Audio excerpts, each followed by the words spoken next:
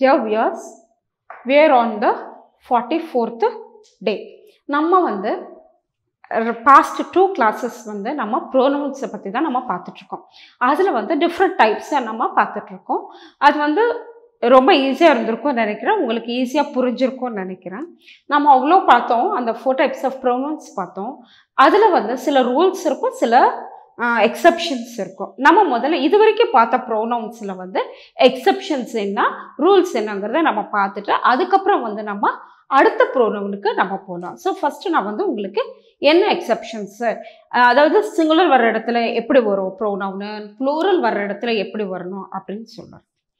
when two nouns are connected by and.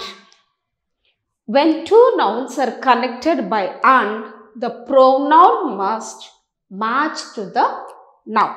இப்போ for example,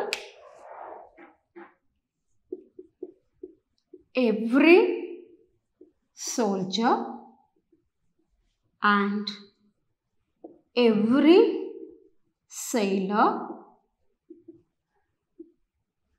was in his place.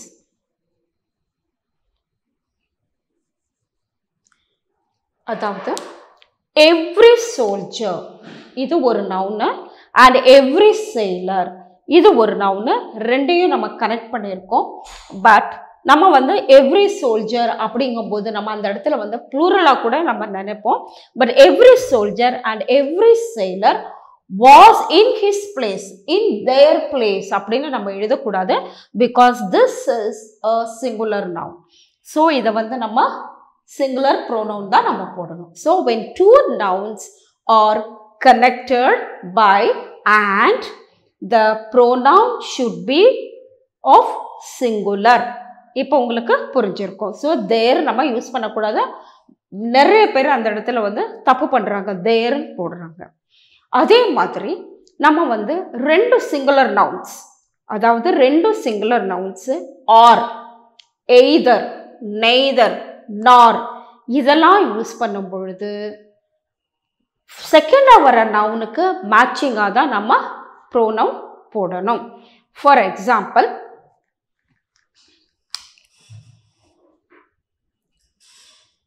either Ram or Sohan must do his work.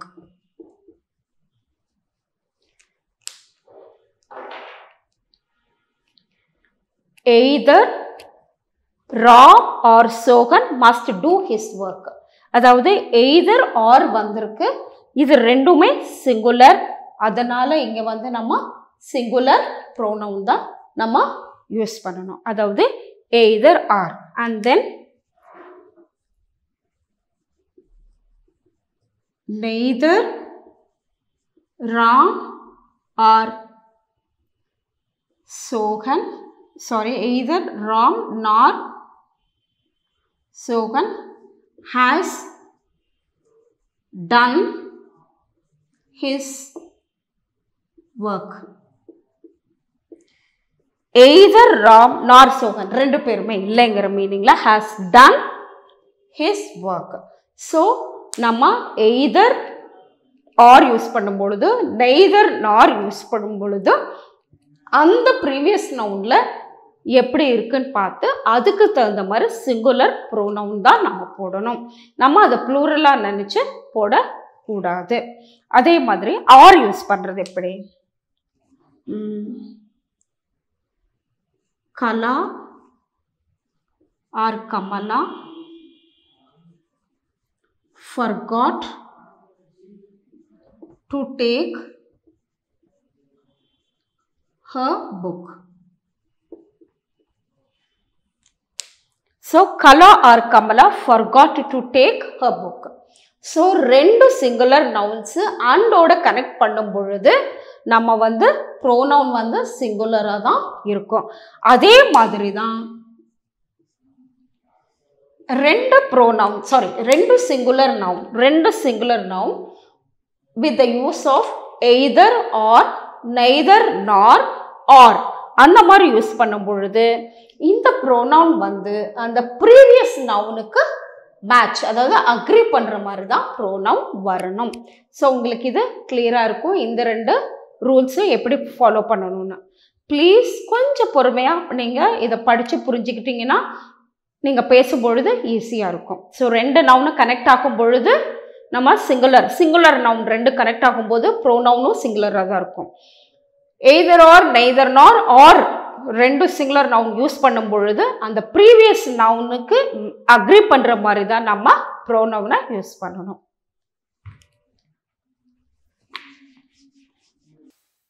Suppose plural noun and a singular noun வந்ததுன்னா நம்ம எப்படி pronoun use பண்ணுவோம்? plural noun and singular noun வந்ததுன்னா எப்படி pronoun use பண்ணணும்னா இந்த செகண்டா வர நவுனுக்கு மேட்சிங்கா தான் நம்ம யூஸ் பண்ணணும். For example, when plural noun and singular noun வரும் பொழுது அந்த pronoun வந்து previous noun தான் ஃபாலோ பண்ணி வரும். either the manager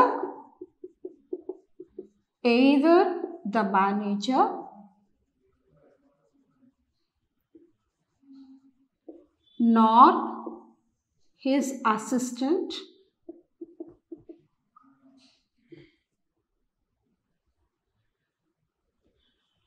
either the manager nor his assistant failed in his duty.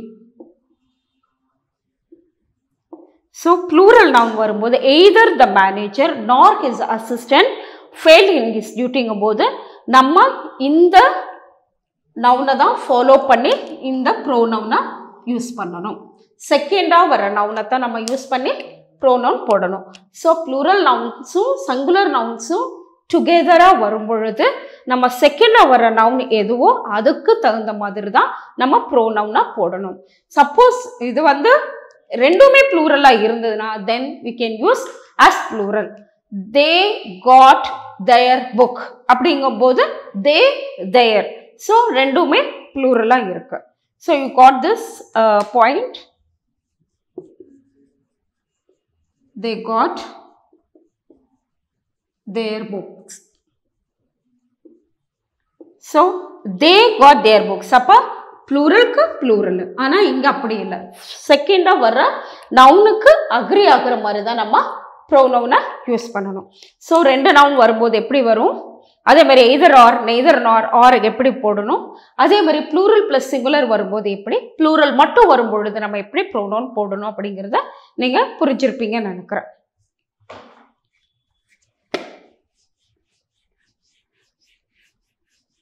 இதே மாதிரி முக்கியமானது வந்து இந்த first person, second person, third person இது ரெண்டும் நம்ம கனெக்ட் ஆகுற மாதிரி பேசும் பொழுது எது முதல்ல வரும் எது ரெண்டாவது வரும்னு நம்மளுக்கு தெரியாது. அப்போ மோஸ்ட்லி ஃபர்ஸ்ட் பர்சன் வந்து செகண்டாக தான் போகும், செகண்ட் பர்சன் தேர்ட் பர்சன் முன்னாடி வர மாதிரி வரும். See for example, you and I are students. நம்ம வந்து I and you are students சொல்ல முடியாது. You and I are students. First person வந்து எப்பவுமே செகண்ட் பிளேஸுக்கு தான் போகும். அதே மாதிரி you and he must come together.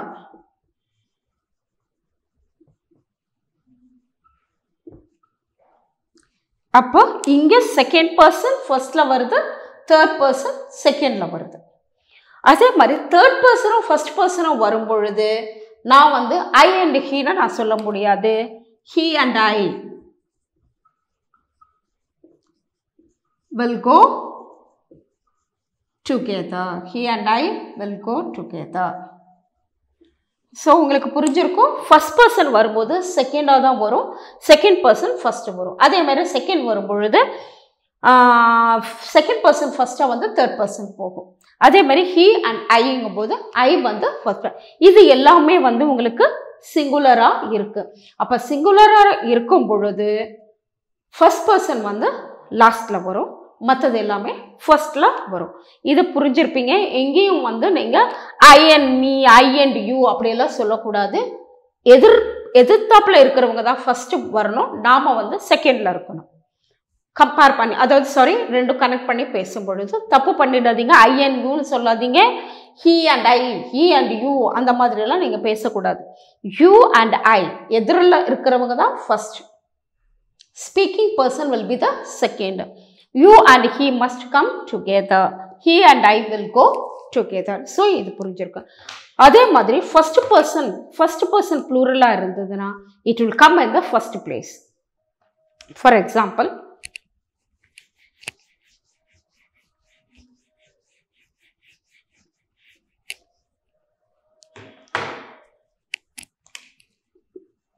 we and you must come. So இங்க we வந்து plural and then it is a first person. அப்போ plural இருக்கும் பொழுது அந்த first person வந்து ஃபர்ஸ்ட்ல தான் வரும், செகண்ட் தேர்ட் எல்லாம் இந்த பக்கம் வரும். புரிஞ்சிருக்கும்னு நினைக்கிறேன். சிங்குலரா இருந்ததுன்னா ஃபர்ஸ்ட் பர்சன் லாஸ்ட்ல போகும், ப்ளூரலா இருந்ததுன்னா ஃபர்ஸ்ட் பர்சன் ஃபர்ஸ்ட்ல வரும். So we and you must come. அதே மாதிரி செகண்ட் பர்சன் தேர்ட் பர்சன் ப்ளூரலாக இருந்ததுன்னா so you and they have to come. அப்போ they plural ஆனால் third person. So third person ப்ளூரலாக வரும்பொழுது அது செகண்ட் பிளேஸுக்கு போகும். அப்போ செகண்ட் பர்சன் வந்து உங்களுக்கு ஃபர்ஸ்டில் வரும். கொஞ்சம் உங்களுக்கு இது கன்ஃபியூஷனாக இருக்கிற மாதிரி இருக்கும். பட் இருந்தாலும் நான் இந்த டீச்சிங்கை உங்களுக்கு நான் கீழே கொடுக்குறேன். இந்த டீச்சிங்கை திருப்பி நீங்கள் படித்து பாருங்கள், நிதானமாக படித்து பார்த்தீங்கன்னா உங்களுக்கு புரியும். ஸோ ப்ளூரல் ஃபர்ஸ்ட் பர்சனாக ஃபர்ஸ்ட்டாக வரும், ப்ளூரல் தேர்ட் பர்சனாக இருந்ததுன்னா அது செகண்டில் போகும். அதே மாதிரி சிங்குலர் நவுன்ஸில் வந்து ஃபர்ஸ்ட் பர்சன் செகண்டில் போகும், செகண்ட் பர்சன் தேர்டெல்லாம் ஃபர்ஸ்டில் வரும். ஸோ உங்களுக்கு இது புரிஞ்சிருக்கும். இந்த எக்ஸெப்ஷன்ஸ், இந்த ரூல்ஸும் உங்களுக்கு புரிஞ்சிருக்கும்னு நினைக்கிறேன். It's not difficult, it is easy, but you need little patience to go through. So உங்களுக்கு ரிஃப்ளெக்சிவ் நவுன்ஸும் நான் டீச் பண்ணினேன். அதில் என்னென்ன ரூல்ஸ் இருக்குன்னு நம்ம பார்க்கலாம். அதில் வந்து நிறைய கிடையாது. ரிஃப்ளெக்சிவ் நவுனில் வந்து கண்டிப்பாக சப்ஜெக்ட் ஆப்ஜெக்ட் இருக்கணும். இப்போ ஃபார் எக்ஸாம்பிள் ரிஃப்ளெக்சிவ் நவுனில் வந்து myself went there, பட் இப்படி சொல்லக்கூடாது. myself went there இது வந்து இப்படி சொல்லக்கூடாது. you need a noun for this. அப்போ சப்ஜெக்டும் வேணும், object. I myself went there, I myself went there. நீங்கள் இப்படி தான் சொல்லணும். you cannot say myself went there, yourself saw, அப்படியெல்லாம் சொல்லக்கூடாது. you need a subject, you need an object. so I myself went there இப்படி தான் சொல்லணும். அதே மாதிரி ரிஃப்ளெக்சிவ் நவுனில் வந்து டிரான்சிட்டிவ் வேர்பு வந்து இன்ட்ரான்சிட்டிவ் வேர்பாகவும் நம்ம கன்சிடர் பண்ணுவோம். ஆப்ஜெக்ட் இருந்தாலும் இல்லைன்னாலுமே it is set to be transitive verb can be considered as a intransitive verb. உங்களுக்கு what is intransitive verb, transitive வேர்புங்கிறது உங்களுக்கு அடுத்த கிளாஸில் நான் சொல்லிக் கொடுப்பேன். வேர்பில் ஒன்றில் ஆப்ஜெக்ட் இருக்கிறதும் இல்லாததும். see for example bats. பேட்ஸ்னால் என்னன்னு உங்களுக்கு தெரியும். Bats will hide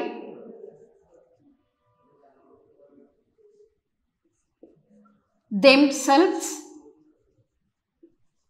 in daytime.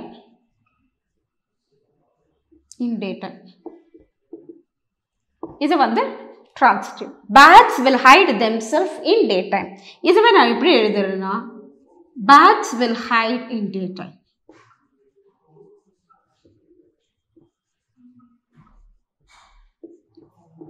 Because நான் ஏன் இப்படி சொல்கிறேன்னா இட்ஸ் நேச்சர். பேட்ஸ் வந்து பகலில் வராது, நைட்டில் தான் வெளியில் வரும். அதை வந்து அவங்களே போய் ஒளிஞ்சிக்கிறது இல்லை, அதோட நேச்சர். அதனால தான் டிரான்சிட்டிவ் வேர்பாவும் கன்சிடர் பண்ணுறோம், இன்ட்ரான்சிட்டிவ் வேர்பாவும் நம்ம கன்சிடர் பண்ணுறோம். So bats will height themself in day time, அதை வந்து நம்ம bats will height in day time அப்படின்னு சொல்கிறோம். ஸோ ரிஃப்ளெக்சிவ் ப்ரோனவுனில் வந்து உங்களுக்கு ரூல்ஸோ கண்டிஷன்ஸோ நிறைய கிடையாது. ஒரு சப்ஜெக்டும் இருக்கணும், ஆப்ஜெக்டும் இருக்கணும். அதாவது myself went thereன்னு சொல்லாமல் I myself went there அந்த மாதிரி தான் நம்ம சொல்லணும். அதே மாதிரி இங்கேயும் நீங்கள் transitive verb intransitive verb-ஆவும் கன்சிடர் பண்ணலாம். ஸோ நம்ம ப்ரோனவுன்ஸில் வந்து என்னென்ன ரூல்ஸுங்கிறத நம்ம பார்த்தோம் 2 nouns ஜாயின் பண்ணும்போது. ஸோ இதை திருப்பி கோ த்ரூ பண்ணுங்கள். நான் இதுக்கு கீழே உங்களுக்கு எப்படி ஹோம்ஒர்க்கு கொடுத்துருக்கேன், நான் இது அதாவது எப்படி இந்த எய்தர் ஆர் நெய்தர் நார் யூஸ் பண்ணணும் அப்படிங்கிற மாதிரி நான் கொடுத்துருப்பேன். Please go through that and try to fill up by your self so that we'll think that you have understood this part of the lesson. Any doubts, please come to us. We will clear you. Thank you, viewers.